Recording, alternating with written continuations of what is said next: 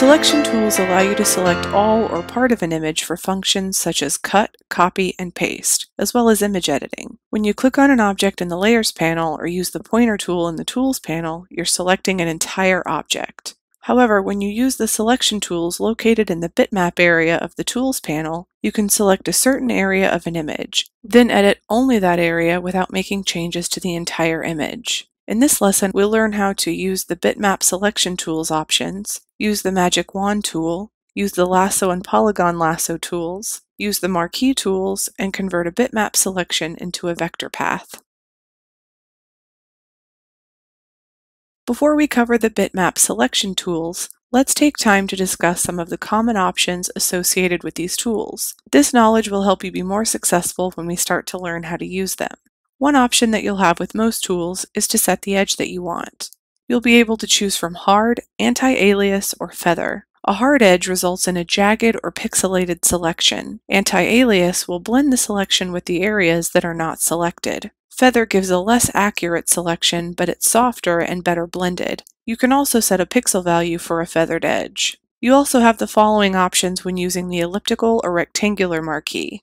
Fixed size means the height and width is set to a defined dimension in pixels. Normal means the height and width are independent of the other, and fixed ratio means the height and width are constrained to defined ratios. In addition, the Live Marquee feature is available for all the Bitmap selection tools. This lets you have immediate control over the edge of your selection once you draw it. By default, it's automatically turned on in the Properties panel. All the changes that you make with the Bitmap selection tools are permanent. It's a good idea to save a copy of the original image before beginning.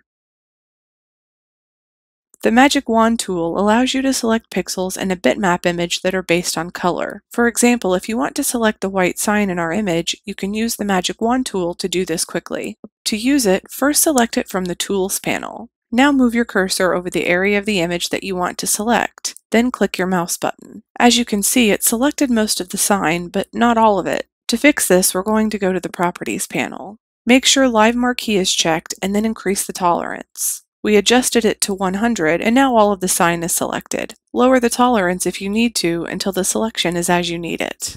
Now let's apply a live filter to the selected area. We're going to adjust the color. To do this, go to Filters, Adjust Color, Levels. Use the sliders below the histogram to adjust the levels as you learned to do in the last lesson. You can now see that we've adjusted the color of the sign and it's now solid white. Take the time to experiment with the different filters in the Filters menu. Learn how they affect the look of the selected area of your image. When using the Magic Wand tool, Option or Alt-click decreases the size of the selection and Shift-click increases the size of the selection. The Lasso tool lets you draw a selection on your bitmap image by using your mouse. The Polygon Lasso tool lets you click plot points around the area that you want selected, then closing the shape by clicking on your first plot point or double-clicking your mouse. Let's use the Lasso tool to select a part of a tree in our image. Click on the Lasso tool in the Bitmap area of the Tools panel. Draw around the area that you want to select by dragging your mouse.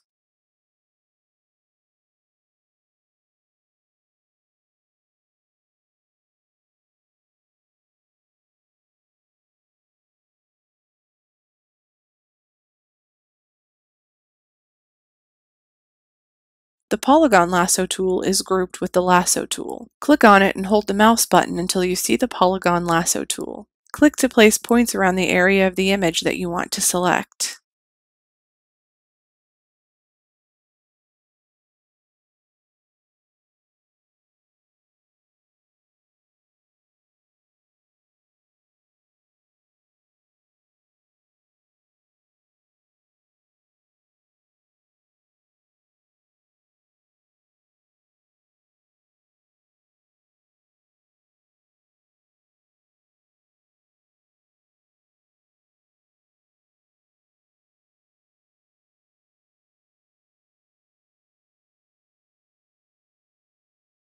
The Marquee and Oval selection tools are grouped together under the Marquee tool in the Tools panel. Use these tools when you want to select a rectangular or marquee area or an oval area in your bitmap image.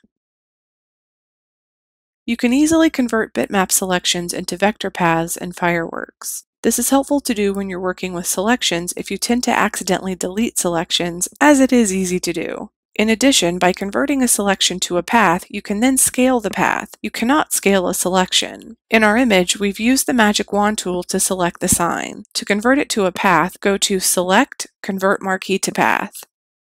Click on the pointer tool in the Tools panel. Now we can change the fill and stroke color of our new vector object in the Colors area of the Tools panel. There's a lot more you can do with this selection now that you've converted it into a vector object.